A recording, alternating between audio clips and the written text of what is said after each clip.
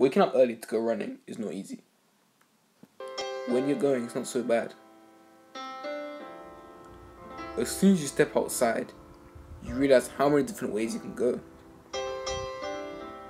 When you start, you feel a sense of relaxation, a sense of freedom. The city belongs to you. You can go down any street, through any park, and no one is telling you where. It's too early for anyone anyway. That's why I love it. That's why I love the sport.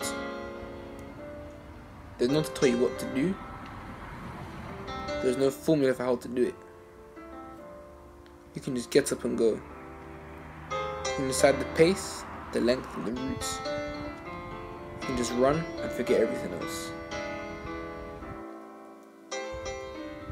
But the best part is when you get back.